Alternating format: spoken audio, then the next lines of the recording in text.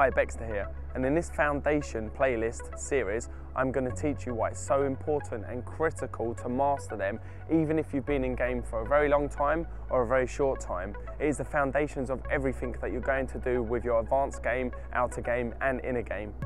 Forget for a moment all the advanced techniques, all the stuff that you think, oh, because I've been doing this a few years, I should be up to this level of doing stuff.